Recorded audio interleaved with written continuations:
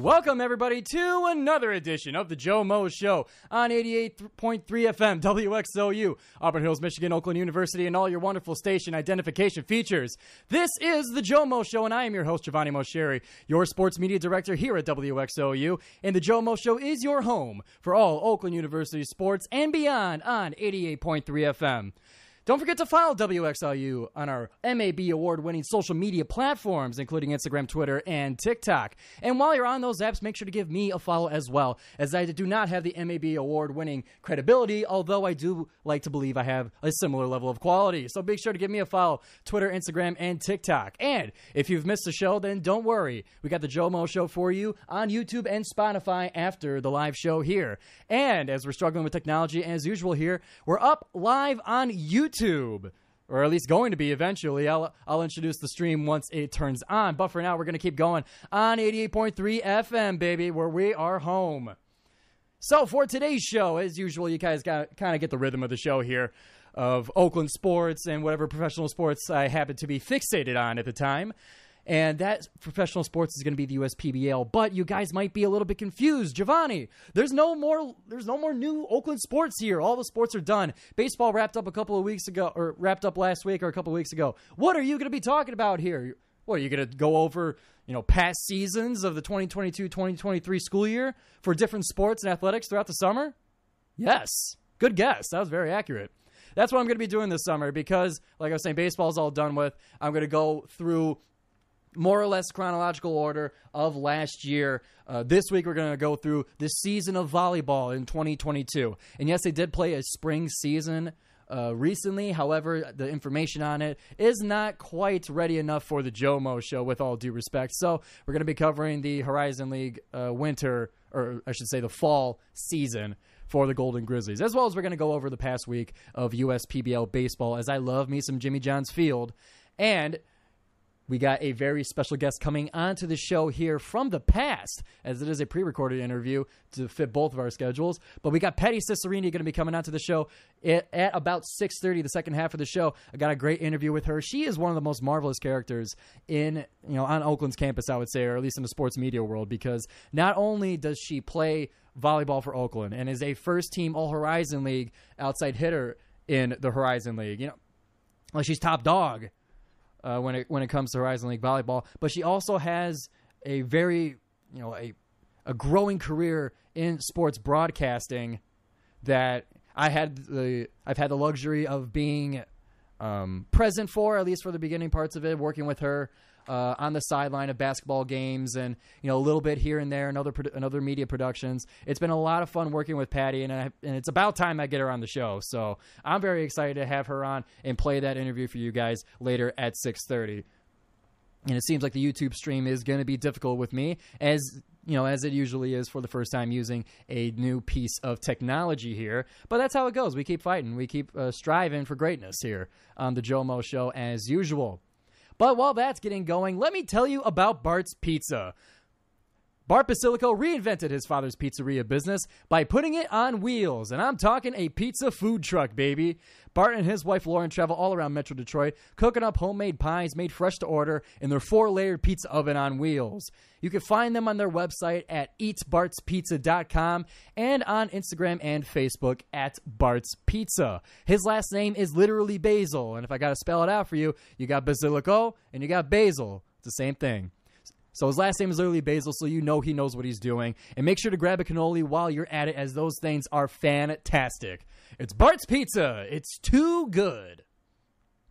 And I think I'm going to be fighting with his YouTube stream for all show here, but I'm going to try and split my attention as best I can for the GioMoShow's first YouTube live stream. And it worked well at the beginning, but the webcam is giving me difficulties, but that's okay. We're going to keep going with the Oakland Volleyball that I promised you about 90 seconds ago. So to go over last year's season, I want to give you a little bit of context as to the season prior, the 2021 season. Oakland finished 9-9 in the Horizon League and 15-14 overall in 2021. And then coming into this season, Horizon League and the voters of whoever has such credibilities, the preseason polls voted Oakland the 6th team in the Horizon League going into the season. And to wrap and to give you a preview of the final score and all that stuff, Oakland finished this 2022 season 7-11 in the Horizon League and 11-19 overall, good for 7th in the Horizon League in 2022. So it looks like the preseason polls were not far off. But if you stay tuned in at 6:30 for the Patty Cesarini interview, then you'll know that they're not quite satisfied with that record and placement, and they're going to be striving for greatness next year. Just like we do here at WXOU, always striving for greatness. So to start off the season, they had a 12 games out of conference, playing in 4 weekend events, and through all that, they went 4-8. And I'll take you through the different events. So they started off the season at the Top Dog Challenge, hosted by Butler University, who are the Bulldogs, thus the top dog. The season started August 26th, where in those 3 games, Oakland went 1-2 and beating Akron for their first win of the year during that weekend. They followed that up with another road trip on September 2nd to Kent State for the Kent State Invitational, for another 3 games. The first 2 games, they started off hot. First 2 games were a 3-0 sweep against Southern Indiana and Cornell, but Kent State, the hosting team, was able to get the best of them in that last match, giving them a 2-1 record on the weekend and a total record of 3-3 through 2 weeks. I am embarrassed about this YouTube stream. I made a big stink of it. I figured out how to link a YouTube video or to put a web link on an Instagram story, so I thought I was a genius, and it turns out it was all for naught. But thank you for all who are tuning into the 88.3 FM signal, or to those later on YouTube and Spotify. I really appreciate it, and we'll try to get it figured out for next week. But moving on to the 3rd week of the season, the Golden Grizzlies traveled to Memphis for the Beale Street Challenge. Oakland unfortunately lost all 3 games in that weekend against Illinois State, hosting Memphis, and Queens University from New York, bumping them down to a current season record of 3-6. And for their final non-conference event, they traveled to East Lansing for the Green and White Invitational. Oakland went 1-2 in these games, losing to the hosting Spartans, beating Evansville, but also losing to Chicago State. So they step into the Horizon League season, I guess you could say, the Horizon League play 4-8 as of September 20th of 2022. So for the first game of Horizon League play, it was on the road against Robert Morris, who finished last in the Horizon League last year, and OU got it done in 4 sets, giving them a now 5-8 record overall. And I'm not going to be giving the record every single game, but I will periodically. So their next Horizon League game was the first home game. It was the home opener of the season. I remember when I was very early doing this stuff, I was in my dorm room and I did a little promo video, before I was good at it, and promoting people to go to the arena for this home opener against Northern Kentucky, and they played Wright State the next day. And I remember that one not going so well. I was kind of quiet. I was in my dorm room. The mic wasn't good. And, I haven't come out of my shell yet as I have now. But I remember that, if you scroll way down on my Instagram, you might find it. Or you can find it on the GioMoShow Instagram page. I can't remember which one I posted it to. But in those 2 opening home games against Northern Kentucky and Wright State, who, by the way, were 2nd and 3rd in the Horizon League last year, respectively, they played them and unfortunately lost both games in the opening weekend on September 23rd and 24th. They then are on the road again for a 4-game road stand. Would it be called a road stand? We'll call it a road trip, a 4-game road trip. Oakland split all 4 of those games. They beat Youngstown State and Green Bay, but unfortunately lost to Cleveland State and Milwaukee during their trip. So they return home with a 3-4 Horizon League record, 7-12 overall, and are now home for a 3-game home stand. In those 3 games, Oakland went 2-1 during that stretch against IUPUI, Purdue Fort Wayne, and Youngstown State. They lost to Youngstown State, but it went all the way to 5 sets, so it was so close to getting a home Horizon League sweep in that week of the season, but it was not to be, as Oakland went just 2-1 in those 3 home games. So that sends them back to the road for the weekend to face Wright State University and Northern Kentucky once again, and losing both those games before returning home for another 4 home games. Sadly, in those 4 home games, Oakland lost all but one against Cleveland State, Robert Morris, Milwaukee, and Green Bay. Oakland was able to beat Robert Morris and get the sweep on the Colonials for that season, but Cleveland State, Milwaukee, and Green Bay got the best of them. And I remember one of the early broadcasts on WXOU was the game versus Green Bay that was on senior night. This is when WXOU was starting to get started. You know, we did a few warm-up games. We did a men's soccer game. That was also senior night. But that was a mock broadcast. Didn't go on air, but we started doing a couple of volleyball games to kind of get to know the equipment, get to know the staff and the arena. And I remember watching it, calling it. It was a fantastic game.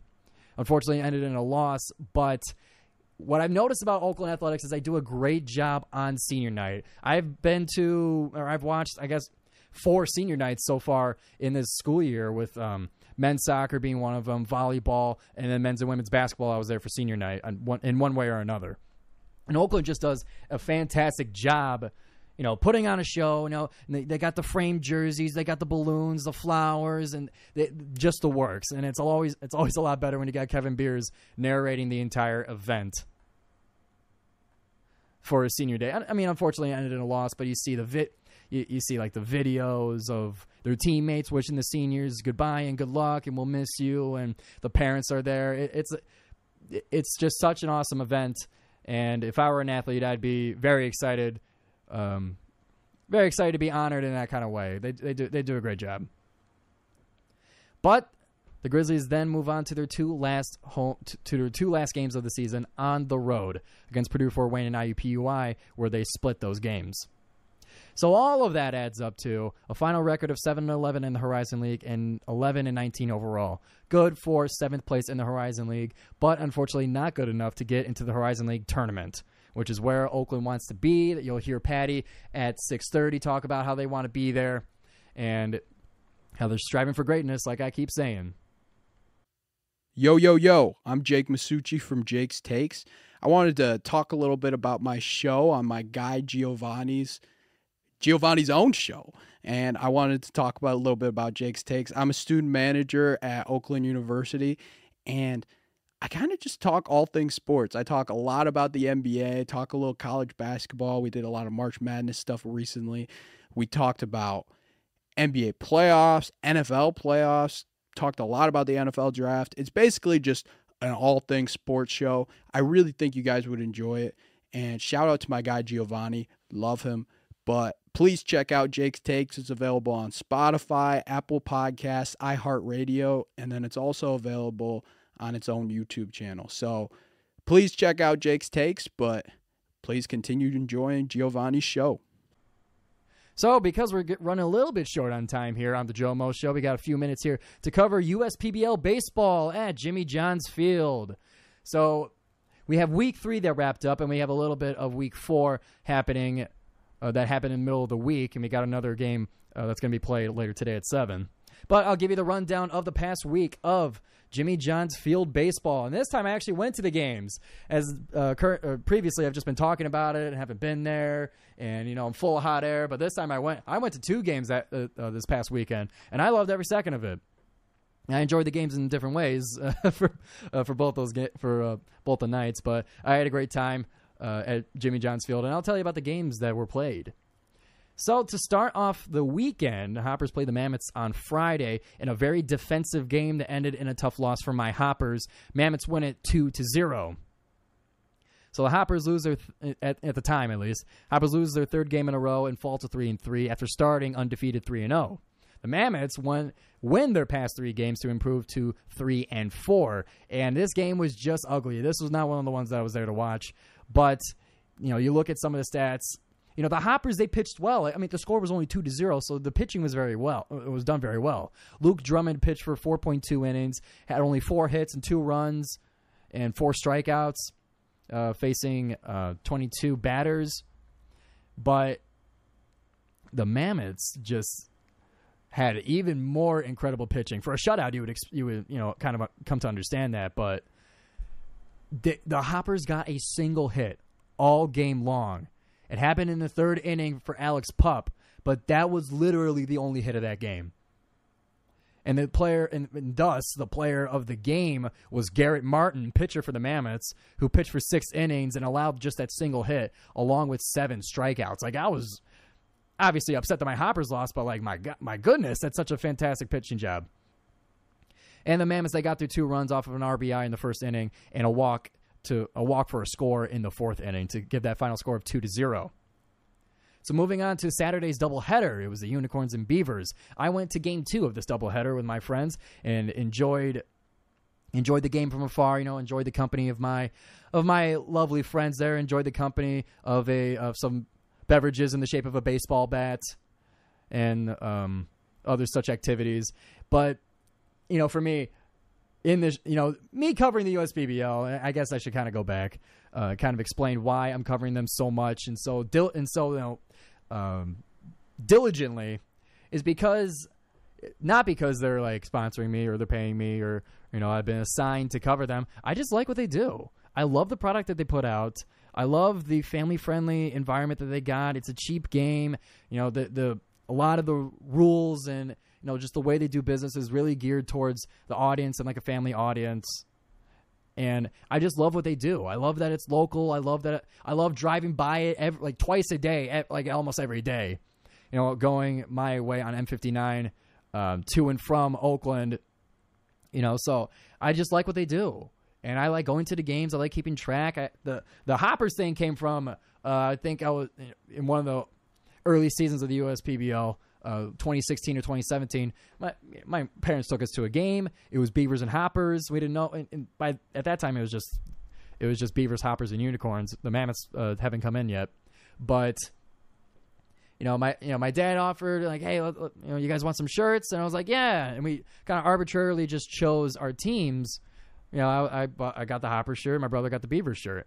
But me, I guess you guys could tell this from me either by the show or from Instagram. I just get hype for small things. Oakland sports, I understand, isn't the biggest market, but I get so hyped for it. And the Hoppers, it's small, but I get hyped for it because they're my teams. I love my teams. Even you go up to the professionals as well. I get hype. So I like covering them, and I'm the biggest Hoppers fan in the world. There's no question. There is no denying it, and I dare you to prove it otherwise. So that's a little bit of why I cover the USPBL here. And if you don't like it, sorry. Because like I was saying before, there's not other Oakland sports to cover. I got to talk about something. So USPBL has graciously accepted the role. Anyway, doubleheader, Beavers, Unicorns. Game 1 was all Unicorns as the final score was 8-3. And this game, it started off with a big lead for the Unicorns. They went up 4-0 going into the 4th inning, and just kind of kept it. Just outscored them almost every inning. So they're up. So you go into the 4th inning. Unicorns are up 4-0. Beavers get 1 run, but then the Unicorns get 2. 5th inning, Beavers get 1. Unicorns get another 2, and the Beavers are just not able to catch up in time and with enough points. So game 1 goes to the Unicorns. And then game 2 was a deadlock. This is the one me and my friends went to. And what brought me to that big conversation was I want to kind of hype up, kind of promote, and get people, get my friends on board with the USPBL. And, of course, it's a 0-0 game that they go see. Not that it wasn't, not that there wasn't anything to take away from that game. But it's hard enough to get people hype about baseball, just the sport itself. And you get a 0-0 game. Final score, by the way. I've talked about sudden death before, but the game ended in sudden death and for the defense. And it was in favor of the Beavers this time. The Beavers were able to split the doubleheader by winning in sudden death. And to kind of explain sudden death again here, so instead of playing a full extra inning like you would in the majors, what the USPBL does is they play a half inning. The teams will flip a coin and that would decide who plays offense and who plays defense. The team that plays offense has the last runner or has the last batter that went up. They go to first base, and the batter behind them is up to bat. You get a half inning, you get 3 outs to score that runner or to score at all. The job of the defense is to get those 3 outs without score allowed. If Obviously, if the offense scores, they win the game. If the defense keeps it from scoring, they win the game, and the score freezes. So if it's 0-0 and the defense wins, it stays 0-0, just, Beavers win. So that's what happened. Player of the game for this series was Jesse Galindo, the pitcher for the Beavers. He pitched 4 innings and allowed only 3 hits and 6 strikeouts, facing 15 batters. So a great performance by the Beavers to stay alive against the Unicorns after a tough game won in the doubleheader. Now here's where the fireworks come in. You thought that 0-0 was boring. How about 20-2? That was the final score of the Hoppers and the Mammoths. You saw my little gloating post on Instagram. It's just business. Our Hoppers scoring 20 against the Mammoths to kind of get revenge for that Friday game, and for the Hoppers to break that losing streak. So for this game, though, it wasn't as much. I'll be honest. It wasn't as much. The Hoppers were just hitting everything. I would look more to the Mammoths pitching as you get into the 4th and 5th inning, and it's just a merry-go-round. Walks after walks after walks. You get 4. You have 4 walks in a single inning. That's going to score. And it was just a complete carousel of batters just flooding in. In the 5th inning, you had 4 runs. In the 6th inning, you had 7. In the 6th inning, you had 7 runs. 7th inning, you had 5, and they didn't even make it all the way to 9 innings because the 2.5 hour mark. Another thing I like about the USPBL, they just cut it off at 2.5 hours. And it was just hard to watch. Not hard to watch for me, but you're watching and some of the pitches are not even close to the strike zone, and I'm not sure of the rules for switching pitchers, but they seem to be out there for a very, very long time. But, let's look at the positives here. My Hoppers, let's go through some of the stats. The Hoppers hitting stats. So Alex Pup, he went 2 for 4 with 2 runs and 2 RBIs. Anthony Flores, he went 1 for 5 with 4 RBIs and 2 runs. Noah McCrow he was 3 for 5, 3 RBIs, 2 runs. Chris O'Neill, 2 for 4, 2 runs, 2 RBIs. Whit Hughes, 2 for 4, 3 runs. And the player of the game, Chandler Dunn, went 1 for 3 with 3 runs and 2 RBIs. He got a home run. He got a 2-run home run in this game.